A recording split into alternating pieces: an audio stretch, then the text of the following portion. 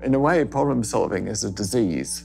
You know, you want to do it, and although each one's a headache, it's there to be solved. It's a steeple to climb. It's a mountain to climb. Mountaineers have that problem, that disease, and we have that.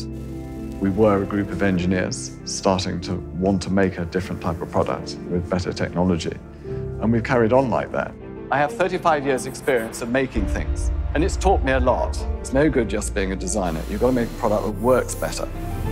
Things are too heavy, things are too polluting, things use too much energy, things don't perform as well as they should, things don't last as long as they should. There are just hundreds of problems in every product. What we're trying to do every day is make products work better. And if we develop breakthrough technology like high-speed electric motors, for me that's a huge success. Because this enables so many products to perform so well. If you always do what you know is going to work, then okay, you'll have less failure. But you'll never make a substantive change or a breakthrough. What we're doing is trying to do something different and better, trying to advance technology, trying to advance what a product can do. So we're risk-taking all the time.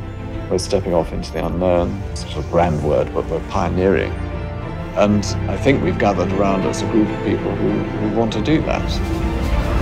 It's not a question of coming in to make money, or coming in to make the business grow. We come in to make better technology and design and develop better performing products.